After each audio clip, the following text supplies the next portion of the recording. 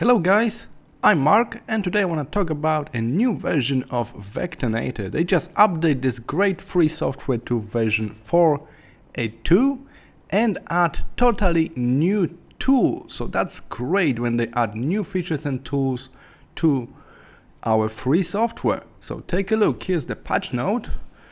As you can see, this is the new version released just last week and there's offset tool now. So we got offset path option in Vectornator plus auto trace improvement, something we are still missing in Affinity Designer. So they improve on that and add few little tweaks and add-ons related to colors.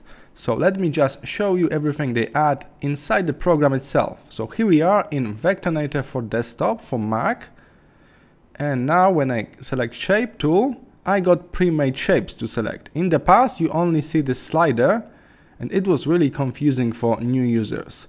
So now by default I actually see different shapes, so that's a little improvement for beginners. More beginner friendly shape tool, so that's great. But that's not the main feature of this update, so let's explore offset tool. That's the biggest star for this update. So it's here in the inspector panel. You must search for path. Open this group and you will see this very new offset option. If I click on that, I will have a slider and I can create a new shape based on the existing one, and I can make it larger or smaller by using this slider. I click create and I got totally new shape.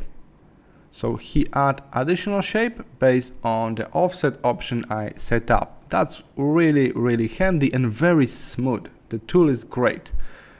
Alright, what else is new? So offset tool is a big news, but there are some smaller changes. So if I go to the fill and go to the panel section, now we got some pre-made palettes here. So we got some color palettes that are already here in the program from the start. We don't need to create palettes from scratch all the time.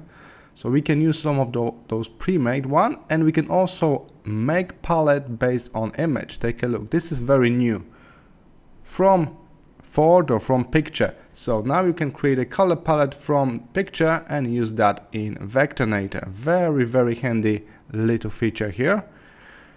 Alright, so there's also something they add, but not during this update, but previously, but I didn't cover that, so I will mention right now. You see layer panel here? We got our layers, right? If I add more shapes, they will appear in the layer 1, so I got objects in layer 1. All nice, but as you can see now at the top, we got also artboards. So I can actually draw new artboard next to existing workspace, and I will have artboard. If I click just once, same size, and this is very similar to what we can do in Affinity Designer. So they decide to go with this similar path, and I really like it that I can have multiple artboards here in the layer panel directly. Of course I can draw artboards in different sizes, so I got 3 different artboards in one project right now. You can resize them later. That's really nice. You got artboard, inside artboard you got layers, and inside layers you got your objects. I'm really excited to see how Vectornator grow and add new feature month by month and slowly becoming some kind of Inkscape for macOS. Alright guys, thank you for today and I will see you in my next video. Bye!